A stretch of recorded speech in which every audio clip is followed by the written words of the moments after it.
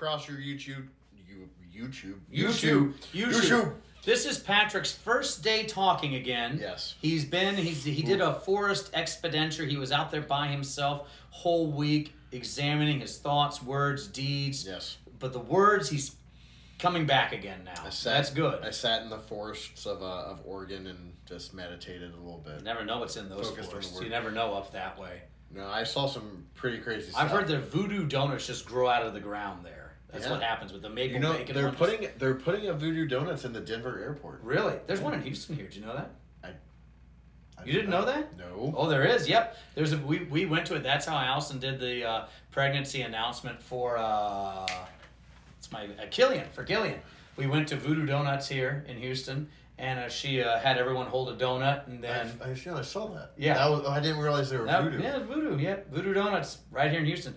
I think that's the next thing we'll have to have Goodman pay for is you and I to go do donut tasting. Speaking of Goodman paying for, I have a confession to make. Yes. I saw Doctor Strange without you. I know you did, and you're absolved. You're forgiven, brother, and I love you very much. It was very good. We'll talk about it on a future episode. We only have a few episodes left before we wrap up for summer break, but we'll hit Doctor Strange. We also have another a fun episode to close out the season. But today we were kind of asked a few weeks ago to revisit the theme of our podcast and kind of talk about it. Because if you hear There and Back Again, it automatically takes you, well, we're nerds. It takes us to The Hobbit. Right. And to Lord of the Rings and to Tolkien. But our podcast, while we've talked about Lord of the Rings, is certainly not about Lord of the Rings. No. It's about what grounds you. This is it's not just your base, like, okay, here's a little bit about me, and then here's all this other stuff. Mm-hmm. The reality of There and Back Again is you have this one hobbit that goes through all this, comes back, but that still defines him, that hobbit at Bag End. Yep. What defines us as Christians, what is our biography, is I am one who is in Christ. And what does that mean to be in Christ? And it's not something you do. It's all gift from God, gift from the Father.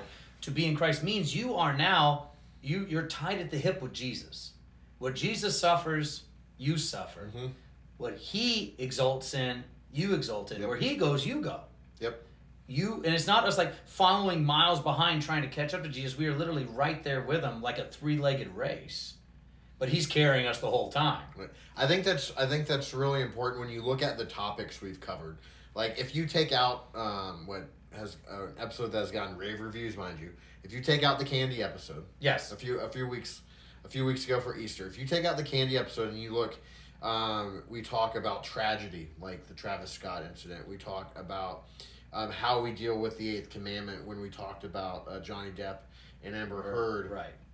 Or even talk about the Russia-Ukraine conflict. Exactly. Russia-Ukraine, or even how we as Christians experience movies like Doctor Strange or Thor or Spider-Man. Yep. Two-part episode on Spider-Man. You should check it out. Yep. It's fun times. I think it's important that ultimately while we encounter these things, while we go through these things, that we're dealing with that are almost persecuting our souls in some instances, the good and the bad, that ultimately we're grounded in Christ. Well, and that's the thing, and these things are not what define us. Mm-hmm. The movies, the culture, the society, even though we're devoted to these things, we spend time with these things, we spend thoughts with these things, what defines us is the voice of Christ. Yeah, I think that's really important to also think that, like, if you would look at me, you would probably think that I am defined by candy. Well, no, not you. Kale, yes. Candy, no.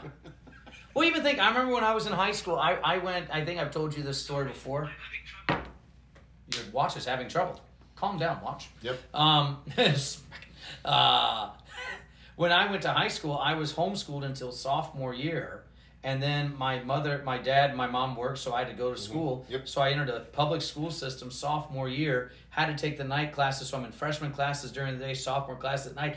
I literally felt lost and alone.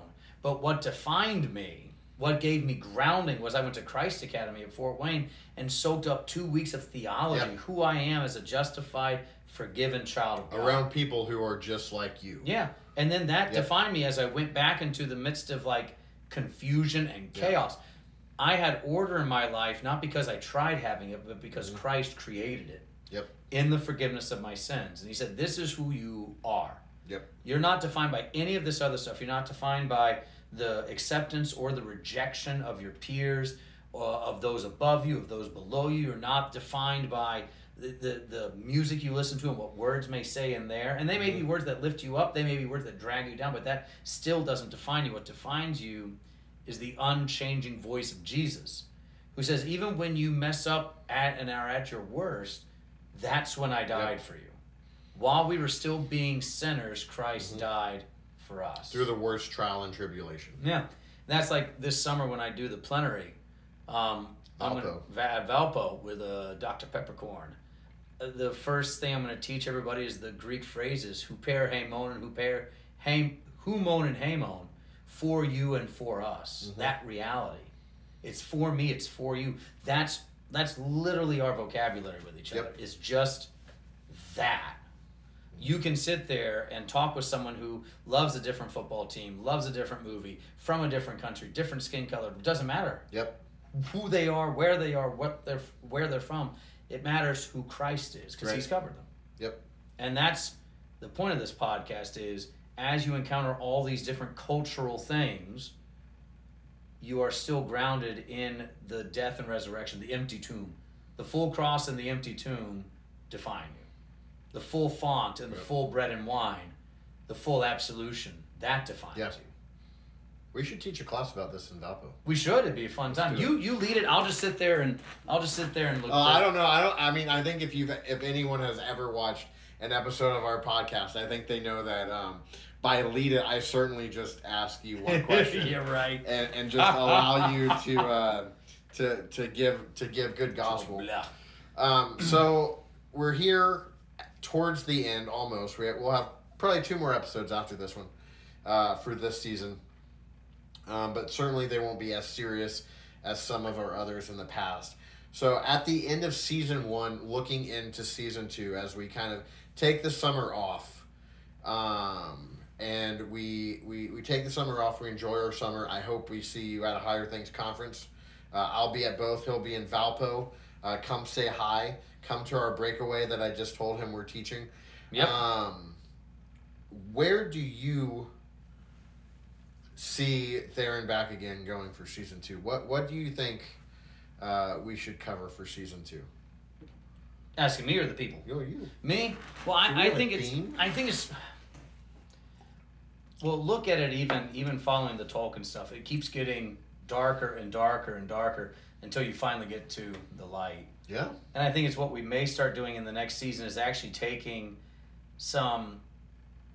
Let's take the tough stuff. It's really tough stuff. Remember, we're not going to be political, but that doesn't mean we don't talk about what's going on. Yeah. What someone said, how it affects people. Oh, for sure. We can talk about it without taking sides. And that's the thing. Yep. But it's also talking about those topics.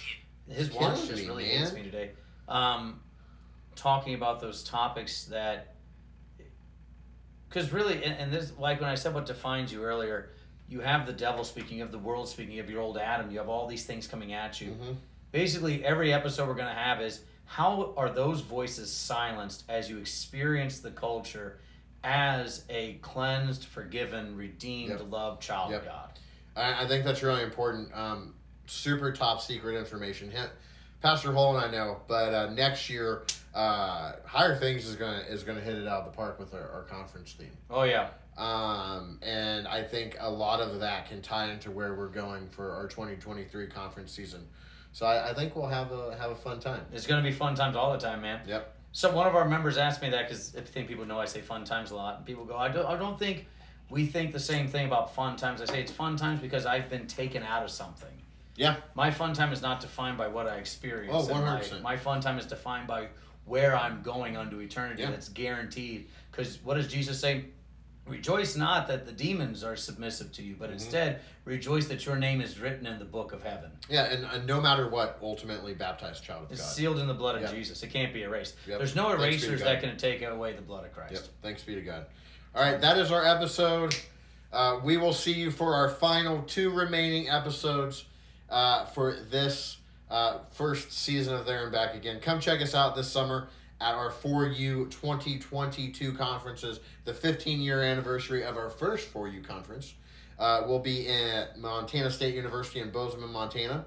Maybe go see Yellowstone. You never know. You never know. Hopefully, I don't run into the Yellowstone crew. Yep. I'm too holy. I've never seen that show. No, never. Kirk Costner, you never know. I mean, might get an autograph. Sign a baseball for you. Yep, there we go. I like it. And then after that, the week following, we'll be at Valparaiso University in Valpo, Indiana, in their beautiful chapel. It's going to be fun. It's going to be a great time. We'll see you next week for our final 2 episodes. Thank you. Excelsior. There you go. Stanley it up.